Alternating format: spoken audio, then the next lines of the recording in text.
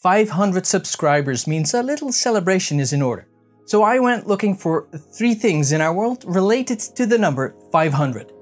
This is a special episode of Oddworld.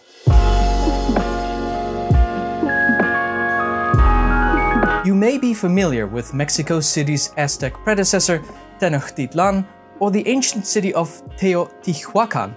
But are you familiar with the much older site of Monte Alban? Founded around the year 500 BC, at a good 1940 meters above sea level, situated on a hilltop in Oaxaca City, Monte Alban was built in the middle of a valley, making it easily defensible. It was one of the first cities of Mesoamerica and important for about 1,000 years. The 3 hilltops in the middle of the valley, Chico, El Gallo and Atzompa, were eventually connected by bridges. Monte Alban was important to at least 3 subsequent cultures, each leaving behind evidence through their art and engineering found at the site. The Zapotec were the last occupants, forced out probably by the Aztec. The city was abandoned but remained a burial site until the fall of the Aztec Empire in 1521. The inner German border fortifications between East and West Germany were at least 500 meters wide. Although you could make the argument the border was 5 kilometers wide, or 5,000 meters, because of the Sperrzone. Within 5 kilometers from the border, all inhabitants on the communist East German side had to have special permits to work and live there. Only people loyal to the regime and supportive of the border guards were allowed. But the Sperrzone wasn't fenced off. The actual border started with the Signalzaun, or signal fence. This fence was the first obstacle for anyone from East Germany who wanted to cross the border into West Germany. A chain link fence with barbed wires on top, cutting or moving it would trigger an alarm, although the guards found it often malfunctioned. The configuration of the border varied a bit, but by the end of the 1980s, a fully upgraded border looked something like this, with the signal fence 500 meters on the East German side of the border. You would find watchtowers, observation bunkers, a guard road, anti-vehicle trenches, guard dogs on dog runs, and the infamous control strip with unmarked landmines, which often killed wildlife that had somehow found its way into the control strip. On Google Maps today, you can still see where the border used to run between East and West Germany.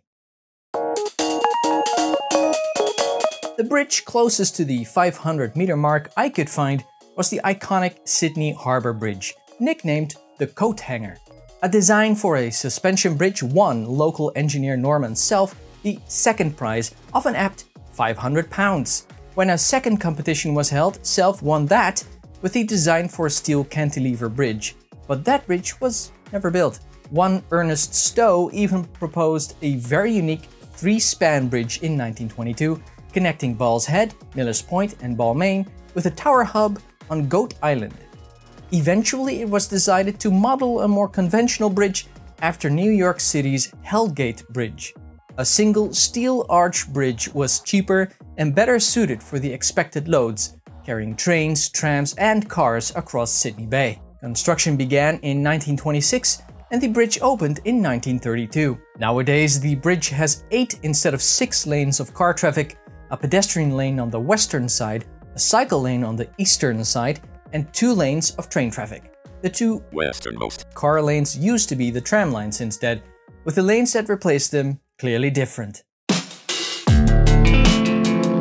Each topic covered in this video is related to geography in some way. Monte Alban saw whole hilltops flattened and massive temples built with primitive tools by people whose cultures were shaped by the environment they lived in. The West and East German border left its mark on not just the German people, but also the countryside.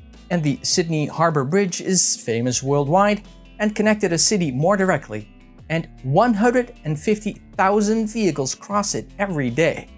Stories like these from our world, its built environment and how humans have, are and will have shaped it is what Oddworld is about. Few worlds are touched by humans, and ours is quite odd for just how much humans have done so. That's it for this little extra video. To enable the next phase of this YouTube channel, we'll need to hit 1,000 subscribers and 4,000 watch hours, so I've got my work cut out for me. Thanks to everyone who has subscribed so far. I'm very happy to be making these videos for you. Subscribe if you want more content like this, plus upcoming videos on maps and tutorials on how to make them. Become a patron at patreon.com/SepVenenbrink for previews, extras and more, or buy one of my maps from svdb.shop. Thanks to my patrons for making this and my other work possible, and thank you for watching.